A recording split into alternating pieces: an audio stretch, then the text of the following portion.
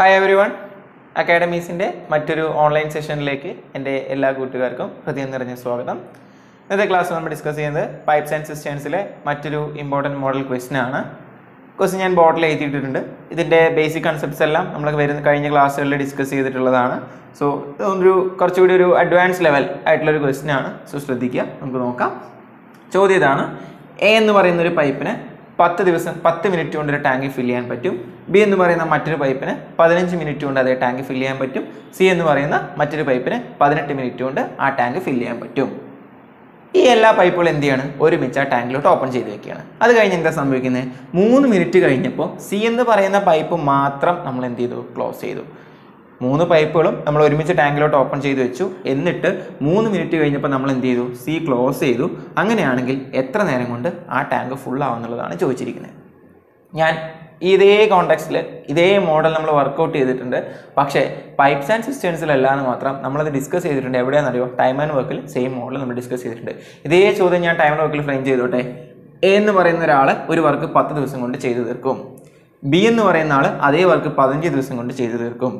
C എന്ന് പറയുന്ന ആൾ 18 ദിവസം കൊണ്ട് അതേ വർക്ക് ചെയ്തു തീർക്കും. ഇവർ 3 പേരും ഒരുമിച്ച് വർക്ക് ചെയ്ത് തുടങ്ങുകയാണ്. പക്ഷേ 3 ദിവസം കഴിഞ്ഞപ്പോൾ, മിനിറ്റ് അല്ലല്ലോ, ടൈമിനൊക്കെ നമ്മൾ ദിവസം വെച്ചല്ലേ പറയുന്നത്, അല്ലെങ്കിൽ മണിക്കൂർ, ഞാൻ ഇപ്പോൾ ദിവസം പറയുന്നുണ്ട്. 3 ദിവസം കഴിഞ്ഞപ്പോൾ ഇവിടെ എന്താ പറഞ്ഞത്? C is closed. അവിടെ നമ്മൾ എന്താ പറയുക? C left the work. C എന്ത് ചെയ്തു? വർക്ക് ലീവ് ചെയ്ത് പോയി.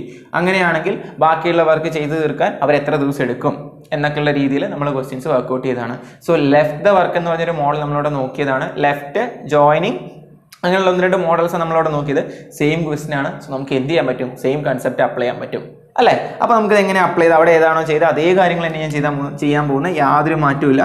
A 10, B 15, C 18. എത്ര തന്നെ LCM എടുക്കാം? നമുക്കിപ്പോൾ ഇവിടെ 90 തന്നെ എടുക്കാം. 90 10 × 9 15 × 6 18 × 5 9 + 6 15 15 + 5 20. ഇത്രയും അങ്ങ് ചെയ്ത് വെക്കുക. നമ്മുടെ നോർമൽ റൊട്ടീൻ ആണല്ലോ. ടൈം ആൻഡ് വർക്കിൽ ഒരു ക്വസ്റ്റ്യൻ കിട്ടിക്കഴിഞ്ഞാൽ ഇത്രയും ചെയ്യുന്നത് പോലെ നമ്മളതങ്ങ് ചെയ്ത് വെക്കുക. ഇനി എന്താ പറഞ്ഞ്? After 3 minute C is closed. 3 minute കഴിഞ്ഞപ്പോൾ ആരെ ക്ലോസ് ചെയ്തു? സി എന്ന് പറയുന്ന ആളെ ക്ലോസ് ചെയ്തു. 3 ദിവസം കഴിഞ്ഞപ്പോൾ ആര് ലീവ് ചെയ്ത് പോയി? സി ലീവ് ചെയ്ത് പോയി. പക്ഷേ നമ്മുടെ ഐഡിയ എന്തായിരിക്കണം? സോ ആദ്യത്തെ 3 മിനിറ്റ് ആരൊക്കെ വർക്ക് ചെയ്തിട്ടുണ്ട്? 3 പൈപ്പും വർക്ക് ചെയ്തിട്ടുണ്ട്. ആദ്യത്തെ 3 ദിവസം ആരൊക്കെ വർക്ക് ചെയ്തിട്ടുണ്ട്? 3 ആളുകളും വർക്ക് ചെയ്തിട്ടുണ്ട്. സോ നമ്മൾ എന്താ ചെയ്യുന്നത്? ഒരു ദിവസം ചെയ്യുന്നതല്ലേ എയുടെ ഒരു ദിവസം ചെയ്യുന്ന എമൗണ്ട് ഓഫ് വർക്ക് അല്ലേ 9, ബി ഒരു ദിവസം ചെയ്യുന്നതല്ലേ 6, സി ഒരു ദിവസം ചെയ്യുന്നതല്ലേ 5. ഇനി ഈ കേസിൽ നമ്മൾ പറയുകയാണെങ്കിലോ 90 ലിറ്റർ കപ്പാസിറ്റി ഉള്ള ഒരു ടാങ്ക്, എ അതിനകത്തോട്ട് 9 ലിറ്റർ വെള്ളം അടിച്ചു കയറ്റും, ബി അതിനകത്തോട്ട് 6 ലിറ്റർ വെള്ളം അടിച്ചു കയറ്റും, സി അതിനകത്തോട്ട് 5 ലിറ്റർ വെള്ളം അടിച്ചു കയറ്റും. അങ്ങനെയാണെങ്കിൽ 1 മിനിറ്റ് അവർ 3 പേരും ഈ 3 പൈപ്പും ഒരുമിച്ച് ഓപ്പൺ ചെയ്ത് വെച്ച് കഴിഞ്ഞാൽ ടാങ്കിനകത്ത് എത്ര ലിറ്റർ വെള്ളം കാണണം? 20 ലിറ്റർ വെള്ളം കാണണം. അങ്ങനെ ഒരു 3 പേരുടെ എത്ര നേരം വർക്ക് ചെയ്തു? 3 മിനിറ്റ് വർക്ക് ചെയ്തു.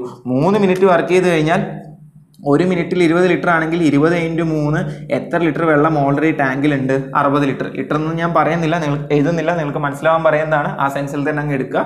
60 ലിറ്റർ വെള്ളം എവിടെയുണ്ട്? ടാങ്കിലുണ്ട്. പക്ഷെ എന്താ സംഭവിച്ചത്? 3 മിനിറ്റ് കഴിഞ്ഞപ്പോൾ എന്ത് ചെയ്തു?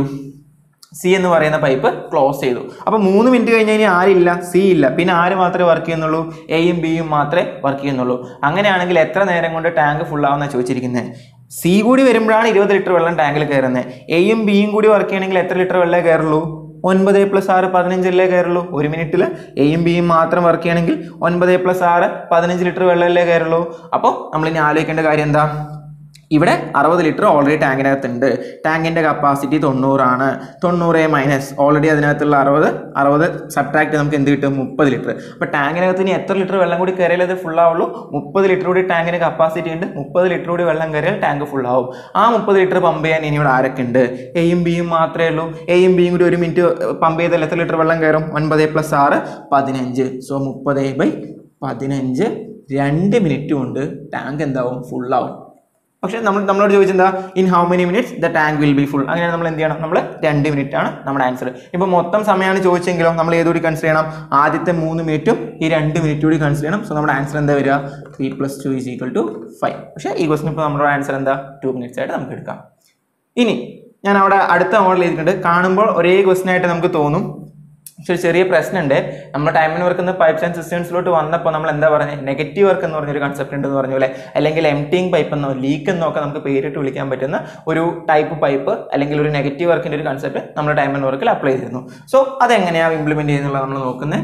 പി ഒരു പൈപ്പാണ്, പി 10 മിനിറ്റ് കൊണ്ട് ഒരു ടാങ്ക് ഫുള്ളാക്കും. ക്യൂ അതേ ടാങ്ക് 15 മിനിറ്റ് കൊണ്ട് ഫുള്ളാക്കും. ആറിന് മേലെ ഞാനൊരു ബാർ ഇട്ടിട്ടുണ്ട്. അപ്പോൾ നമ്മൾ പറഞ്ഞിരുന്നു പ്രീവിയസ് ക്ലാസ്സസിൽ, ബാർ ഇട്ട് കഴിഞ്ഞാൽ അത് എന്തായിട്ടാണ് നമുക്ക് മനസ്സിലാൻ വേണ്ടി തന്നെ ചെയ്യുന്നതാണ്. നമ്മൾ എന്തായിട്ട് കൺസിഡർ ചെയ്യും?